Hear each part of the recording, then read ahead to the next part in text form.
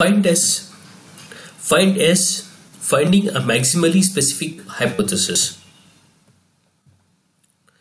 Consider an example who enjoys the water sports, and these are the instances that is being given 1, 2, 3, 4 instances with the attributes and its values, and he enjoys the sports yes, yes, no, yes. So these are the final target concept that we have already seen.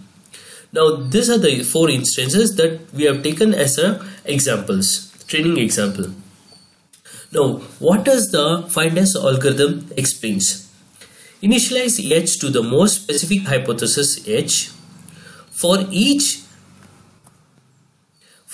training instance X. For each training instance X, that means if it is positive, then if the constant A of I is satisfied by X, if the constant is satisfied by X, then do nothing. Else replace A of I with more generic value. If there is more constraint, then do nothing, and if it is, then else replace A of I with the next more generic constraint. So then we output the hypothesis. Let's look at how this algorithm work. First step is to find S, is to initialize H to the most specific hypothesis H. And now initially it is null value. So all are given null value. So H is null. From the example, first instance is positive. From the given example, the first instance is possible. None of them is null. All of them has a first instance.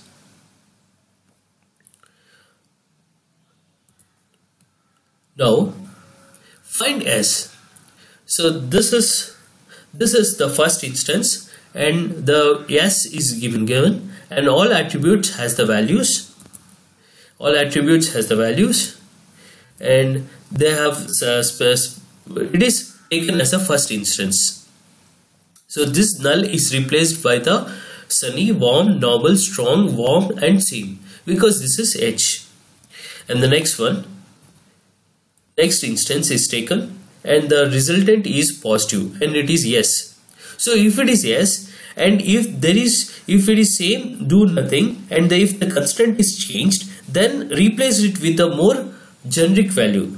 So this is replaced. Normal and high is replaced with question mark, and this is specific and this is more general, but this is more general, which satisfies both this condition.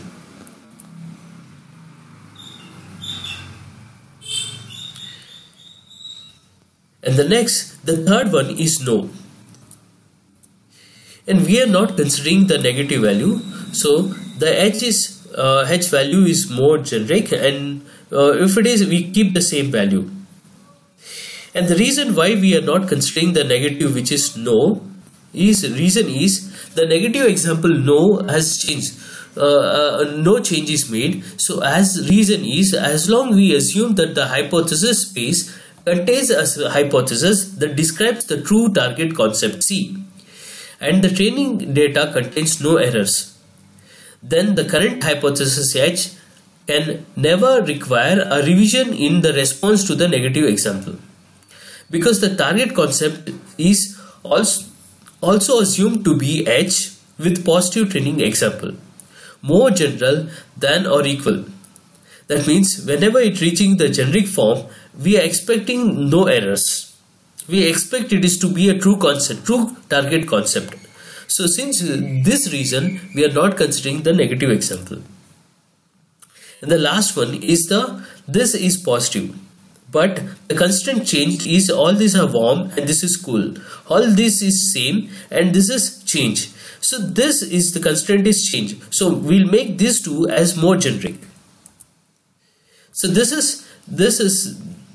is what we get. The warm is to cool, same to change. So these two are changed. So we make these two generic.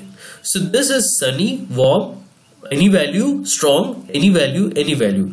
So this is more generic. This is specific.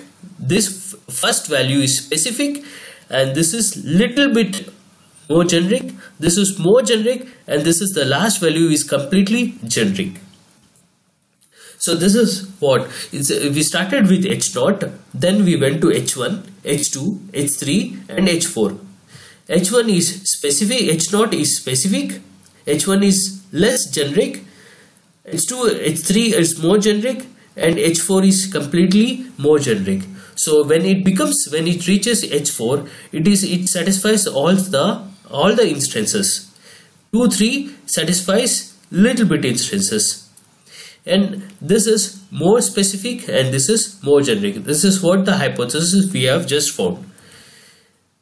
And this is the value started with null, H1 with the specific value, and these are the training examples. Positive represents the value, it is positive, and negative is no value, negative. And it started with H0 to more generic, that is H4. H1, H0 to H1, H2, H3 and H4. So this is the find as algorithm. So initialize H to the most specific hypothesis H. That is what the first instance we just took in our training example. And we started with the positive training instance. If it is positive, then if it is positive, then if the constraint is satisfied by X, then do nothing else, replace A of I with the next more generic value. So this is the final hypothesis.